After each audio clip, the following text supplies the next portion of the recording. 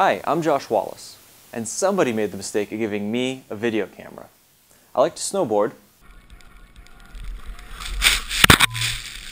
I like plaid. And I work for people-to-people ambassador programs, which means every day I get to see the amazing things our student ambassadors do. For the next 5 days, I'm in Washington, D.C. for our Presidential Inauguration program. We'll get to learn about American history, see national monuments, and of course, attend the inauguration. Now, my job is made easy because of our wonderful teacher leaders, who spent all day today reviewing safety and making preparations for this program. While they did that, I went on an adventure of my own to learn a little bit about Dwight D. Eisenhower.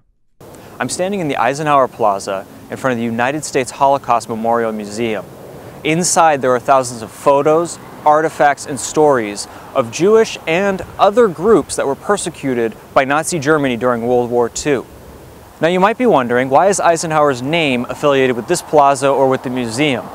During World War II, Eisenhower was a general with the United States Army, and he was one of the first to witness the atrocities that happened all over Europe at various concentration camps. It's Eisenhower's belief and his mandate to people that through travel, building friendships, and understanding, we can achieve world peace and prevent things just like the Holocaust from ever occurring again.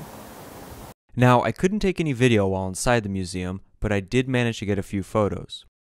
Split into 3 levels, the museum takes guests through not only the Holocaust and Nazi occupation of Europe, but touches on persecution against the Jewish people since biblical times. As I continued through the exhibit, I came across this quote by Eisenhower. "Things I saw begar description. The visual evidence and the verbal testimony of starvation, cruelty, and bestiality were overpowering.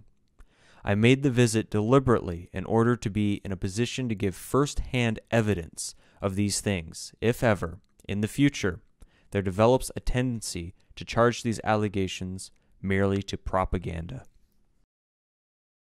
While some tragedies cannot be avoided, Eisenhower's quote and his legacy for people-to-people shows how we can be proactive in preventing these things from happening in the future.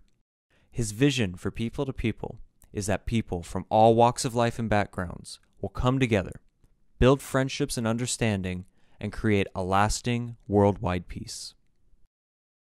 Now tomorrow's a big day. We've got student ambassadors arriving in the afternoon. We've got orientation, icebreakers, lunch, dinner, and a guest speaker. So be sure to look tomorrow for our next episode.